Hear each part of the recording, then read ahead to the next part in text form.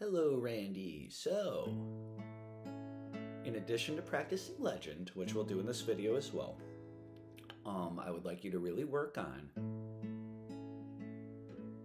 this finger picking pattern, okay? Once again, your A chord, all your twos starting on your D string, nice and arched. Assign your thumb to A, pointer to G, middle to B, ring to high E. And then check it out. The whole pattern goes like this. Thumb, pointer, middle, pointer.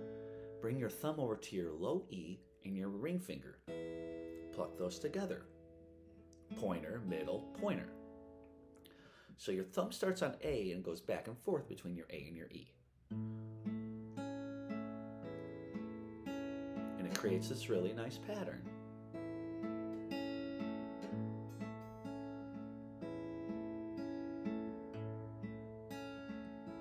And once again, we speed it up once we get used to it. Cool, so we got that. And you got two things you can do with legend in preparation for your performance. Practice to the recording a little bit faster, or you set your metronome to 70, okay? And you practice it with your metronome and just a little bit slower. All right, so let's do that a couple times up into the chorus. Here we go. 1, 2, here we go. 1.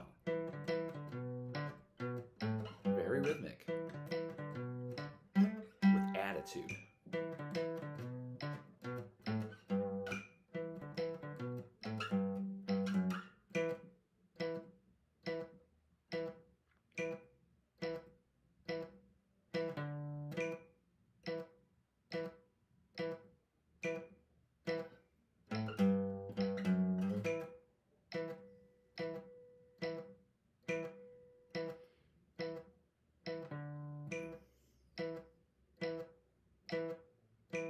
All right, here we go. 1. 1.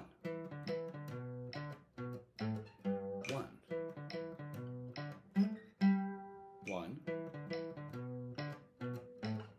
1. Back. Just like that, okay? And really, to be able to go back and forth between those and make them sound really smooth, like really own this, Randy. Own it. You know, that's what we say. Own the riff. Play it with feeling. Play it with attitude. Like I said, it's kind of like an action movie song or something. And it's going to pump people up. So that's your job as a performer in this, is to kind of pump up the crowd. Some songs are a little bit softer and prettier. Yours is going to get people going. So it's your job to own that. And I'm so excited for this performance. You're going to do great. Keep up the work and think about the details, okay? And work on your finger picking and your chords. I'll see you next week.